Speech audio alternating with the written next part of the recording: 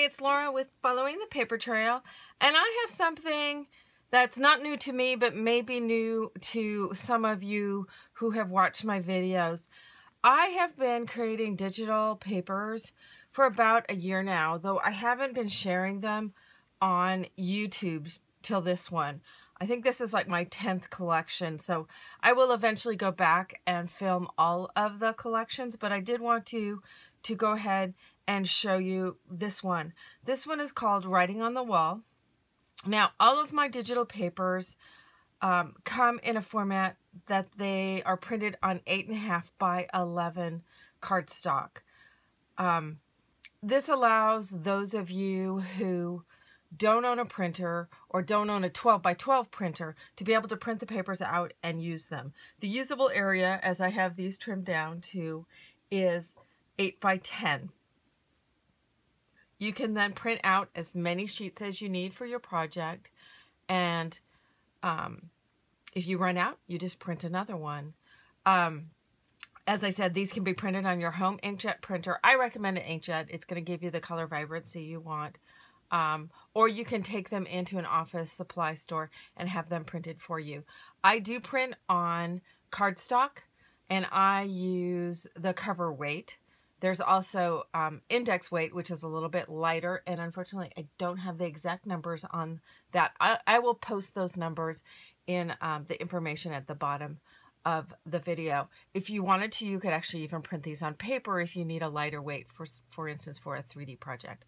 But let me go ahead and show you the papers. In this collection, there are 12 papers that are the 8 by 10 usable area, and then there are 12 3 by 4 journaling cards and 6 4 by 6 journaling cards. On each of these, the larger sheets, there is some sort of script or writing on each of them. That's thus the name Writing on the Wall. And these also have many, about half of the papers have some watercolor floral parts on them. This is one of my favorites. Now, one of the things with my papers that I work very hard for is that you can mix and match amongst some of the collections, depending on the colors you want to use and that sort of thing. So once you have the collection, you can use it on multiple projects, and you can mix and match with some of my older ones. This one kind of has a quilt, a double wedding ring quilt-like feel to it with the pattern behind it.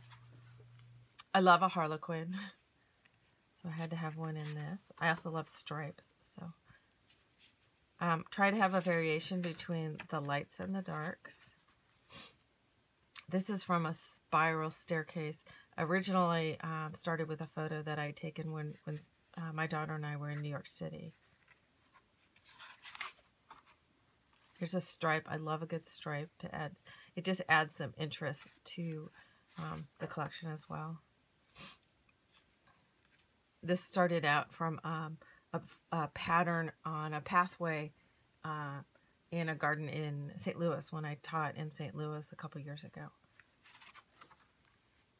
And then this one was from, again, from New York City. These are glass tiles on the sidewalk.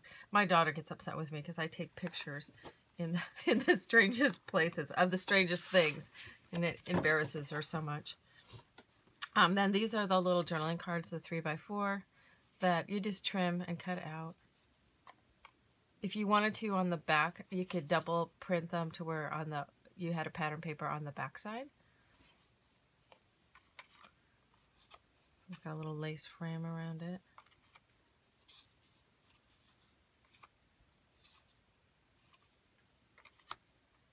So those are the little 3 by 4 journaling cards, and then the 4 by 6, 3 of them are horizontally formatted. A couple of postcards. So you could journal on them, and then 3 of them are vertically formatted.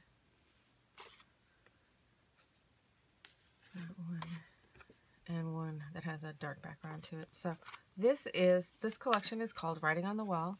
I will post the link to this one on the information below and you can purchase them.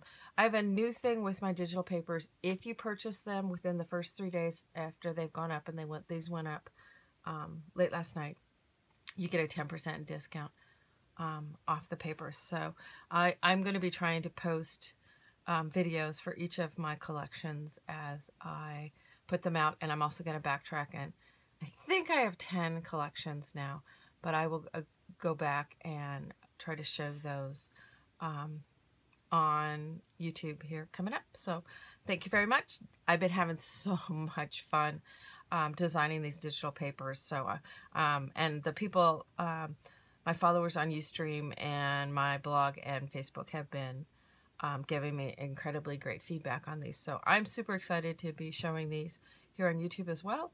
And thanks very much for watching, and thanks a bunch.